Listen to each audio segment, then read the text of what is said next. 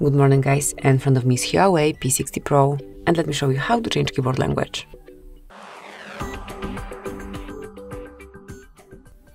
At first, open new message or any other area where you can input some text. All we need to have is this keyboard. You can enter it via mail, new note or anything else. Tap on more icon then and click on settings. Now select languages, and you can either scroll all the way down and choose the one that you wish to apply, or you can tap on search area and enter the language that you wish to apply. But let me pick it from the list. So let's choose, for example, Hebrew. Tap on confirmation mark.